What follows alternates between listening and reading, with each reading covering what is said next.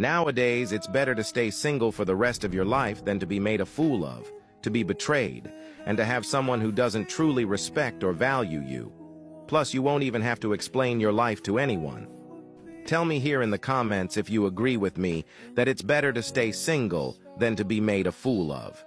When you remain single for a long time, you don't trade your peace for just anyone who comes along. You don't exchange your peace for someone who doesn't care about how you feel. That's why I always say, it's better to stay single than to risk a relationship with just anyone who appears. Don't be a fool by getting involved with someone just because they said they love you and promised a beautiful future, because you can be sure that most people today just want to take advantage of what you have to offer at the beginning. They just want to get you into bed and then leave you as if they hadn't promised anything.